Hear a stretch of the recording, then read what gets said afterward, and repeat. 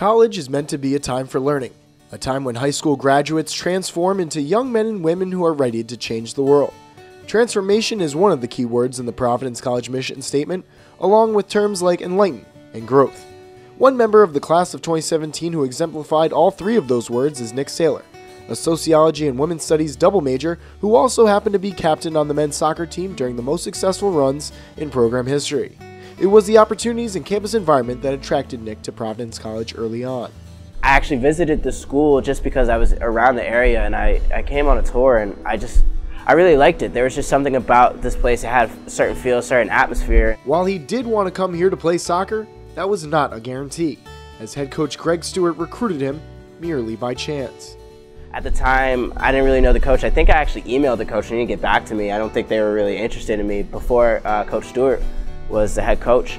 Yeah, my first impressions of Nick were when I was recruiting down in Connecticut, and I went to see his team play, and he was actually injured at the time. So while his team were competing on one field, Nick was actually doing some rehab work on the opposite field. And obviously I was there to watch the game, but I kept looking over to see Nick because just the way he was going about his business in terms of his kind of work ethic, his effort, and his determination clearly to come back from that injury. While pursuing excellence on the soccer field, Nick was pursuing excellence in the classroom. While majoring in sociology, Nick decided to minor in Black Studies.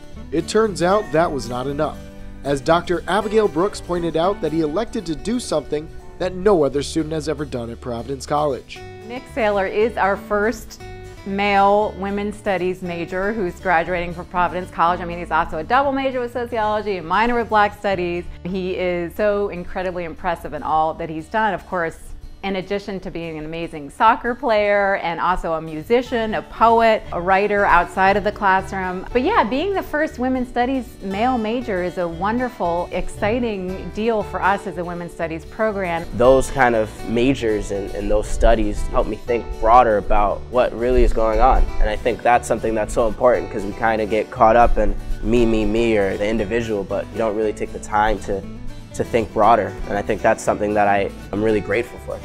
His 4 years at Providence College now nearly over, Nick and those around him reflect on how much his time on Smith Hill has changed him, and how much he has changed those on campus.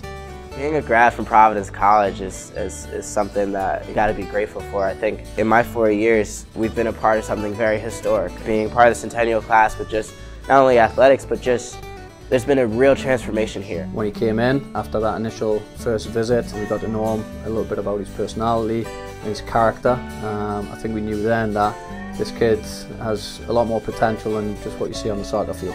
You know, he's a team captain for us. He ran the SAC president this past year, really involved in the school community. I am just so envious of those who are going to get to benefit from Nick's gifts in future years, and so happy for them. I shouldn't say envious, but I'm just a bit sad that we're losing him here at PC, but I'm so excited for him. Up next for Nick is Teach for America in Baltimore, Maryland. He'll teach in classrooms and educate the next generation of great minds and thinkers, passing along his enthusiasm and hunger for learning.